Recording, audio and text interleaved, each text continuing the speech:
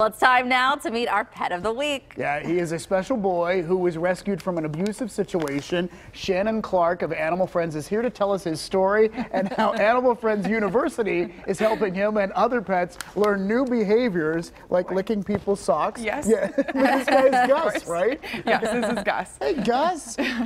Hi. Yeah.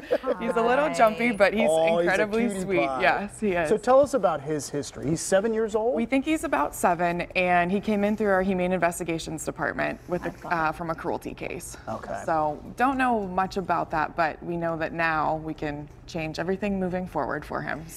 And so how are you doing that? We were both intrigued by Animal Friends University. We had not heard of that Right. before. Oh yeah, so Animal Friends University it's an extension of what we do in our behavior department. So with our behavior department, we have a whole team of staff and volunteers that works with all of our dogs, cats, and rabbits. So with enrichment, which gives them brain puzzles, things like that during the day. Oh, David, he really likes me. Oh my gosh. Sorry about that.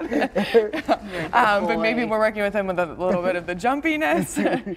But with our behavior department, we work with this, and we want to make sure that all of the training in the shelter is all positive and rewards based. Right. So Animal Friends University is for pet owners. So they can come in and sign up for a class, and it's with your pets. Sometimes it's just for your pets, like cat massage. Yeah, tell me about cat massage. Yeah, that was so intriguing to me. So you teach your cat to give you a massage? Yes, that is exactly what Is it really? No. No. No. That's what you were hoping. Yeah, if only. But no, this is to massage your cat at home, because I mean, who wouldn't want a massage? So your pets like them too. Yeah. So we do things like bunny grooming as well, but then there's training classes for our pets too. So Gus, whenever he is adopted, he could go maybe just for companion dog manners, and it's basic commands, sit, stay, things like that to help make his behaviors a little bit more manageable, make him a little bit more polite, because right now he's kind of rude, well, but he's sweet. What? It's not that. What you can tell though is that he has a lot of love to give. Yes, I mean, he's excited to see people. He's excited to love people. Yes. And I think that's a better quality than having, someone that's showing signs, or a pet that's showing signs of aggression. Right. Yeah, so he's incredibly sweet.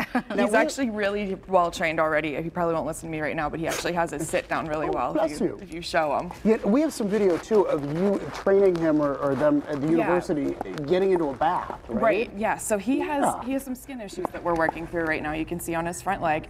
And this is our behavior team working with him to positively have him associate these bins, because it eventually will get him into a bath that will help his skin issues. Right. So it's a special thing. It's a special thing where it's the bubbles get into his skin and help to heal it and help to make it feel better.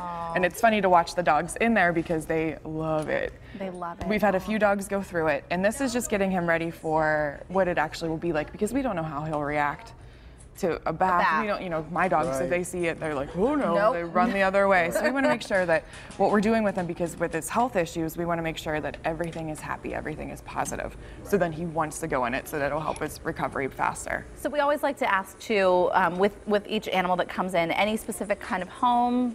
So right now we're working through that. I mean, our adoption department will tell you he's really great, of course, really sweet, as you guys saw. Probably maybe for older kids, if he can go home with kids, because he is very strong. Right. He's not quite available just yet, but we're working with him, because we want to make sure that his skin issues are remedied before he goes home. But keep an eye on our website, and our adoption counselors will tell you everything you need to know about our boy Gus. It's like he knows where the camera is. Who is that good-looking guy on TV? Good job, Gus. You did well. Well, thank you so much for bringing Gus with you today. And find out more about today's pet, Gus, and Animal Friends University online or at the shelter on Camp Horn Road. And keep watching for more stories like Gus's in our regular Monday Adopt Me segments right here on PTL. There he is.